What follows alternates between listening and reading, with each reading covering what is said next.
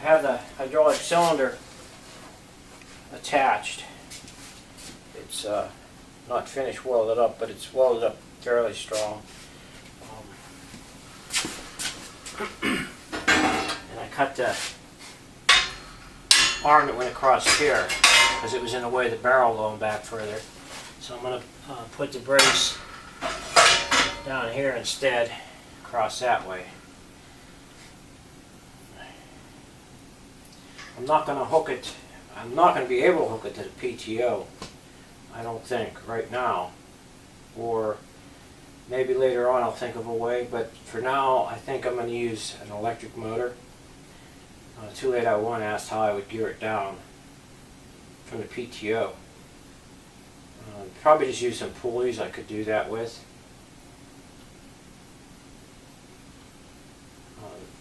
Just a mixture of pulleys, I can probably gear it down pretty good. But because even using an electric motor, I'm probably going to have to gear that down also.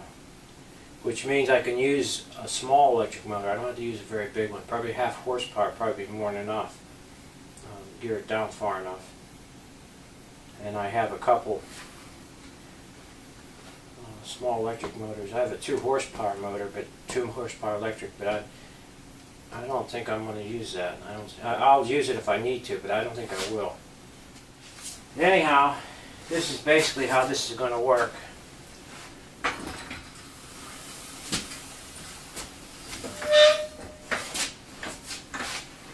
Which, that's maxed out there.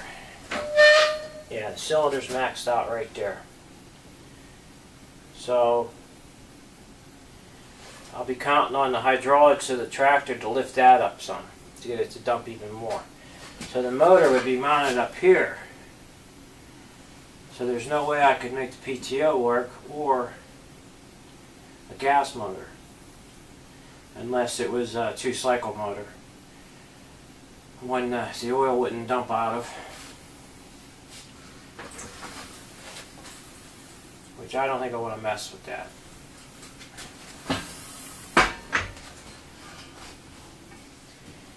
So it should work. With that lifting it, and also with the 3-point hitch lifting it, it should give it plenty of tilt. Because I'm going to even jack the front of this up another 8 inches or so to get more slant that backwards, I believe. But we'll see what happens. What I need to do next is find the center of this drum. There's a couple ways of doing it. You look it up on the internet. Trigonometry. If I only known I'd be using it, I would have paid attention in school. But you know what? They have it on the internet now. So there's a couple ways of doing it. You do it with a compass, and also you can just do it with a straight edge, a ruler, and a square. I forget exactly how you do that, but you can look it up on the internet. It's all on the internet. Anything anymore is on the internet. But you can also do it with a triangle, which I have. Which I just happen to have. You just got to remember where you put your marks, on what area you put your marks. I'm going to find a pencil.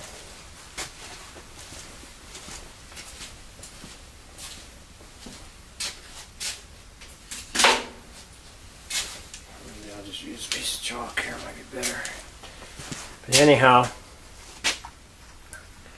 what you got to do, anywhere on the barrel, stick it flush, and then you want to mark the first 2 here. First 2 marks.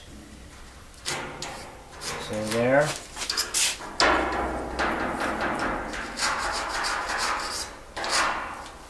There.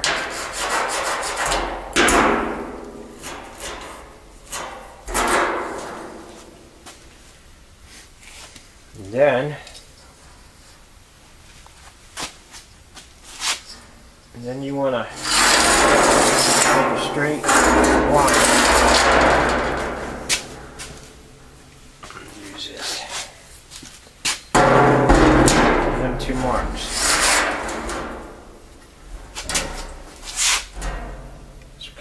to see on this rusty barrel, but let's say there.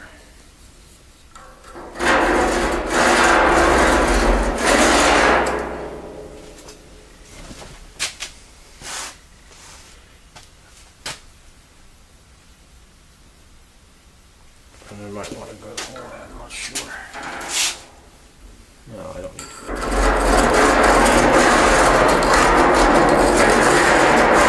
Anyhow, then you can turn this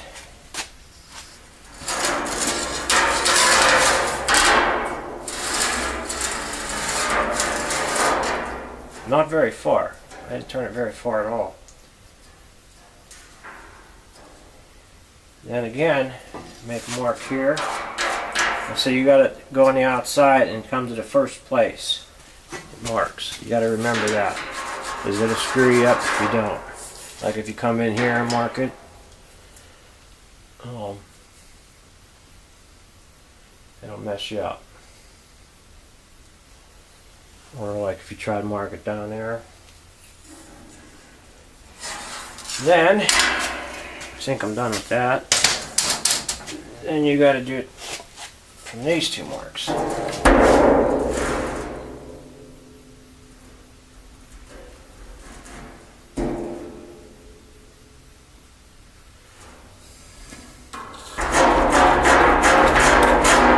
That is supposedly the center. Which I guess I could try it again to make sure, which I want to do. Just probably right, but I know it's like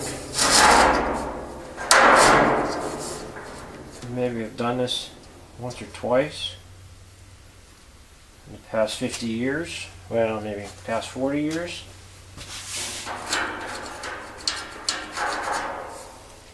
It's good to know.